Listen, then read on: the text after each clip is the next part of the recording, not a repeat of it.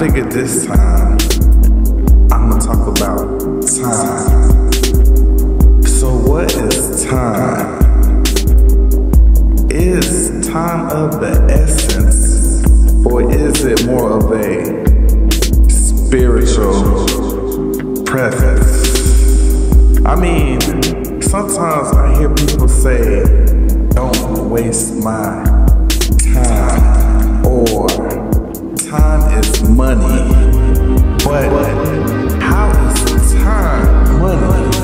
Or is it just the absence of doing things during that time is what make people calculate that they're not making money? But when it's all said and done, we act like we have control of time, but we don't, because we serve a God who lives out of time. You can't box him and put him in a form of a watch and wear him on your wrist and think that you can call him or have him do what you want based on your time. We do things based on his time, and sometimes that takes a long time.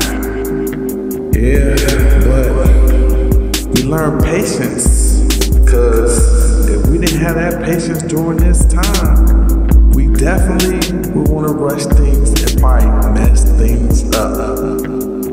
But during this time that we're learning, it's just one of those things where it helps us grow in our relationship with God.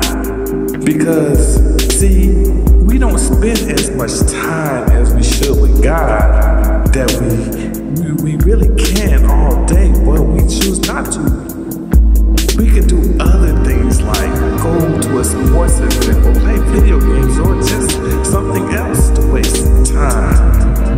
But we don't have that much time. We have a certain amount because God has limited our time. But that's in order to spend an eternity lifetime with him. And I do not know how that is, but I want to experience it one day. I cannot imagine being without time in a place where we are going to be, where we're in God's presence. I can only see or have a thought of that little bitty time that we are using now to get closer with God and get a better relationship.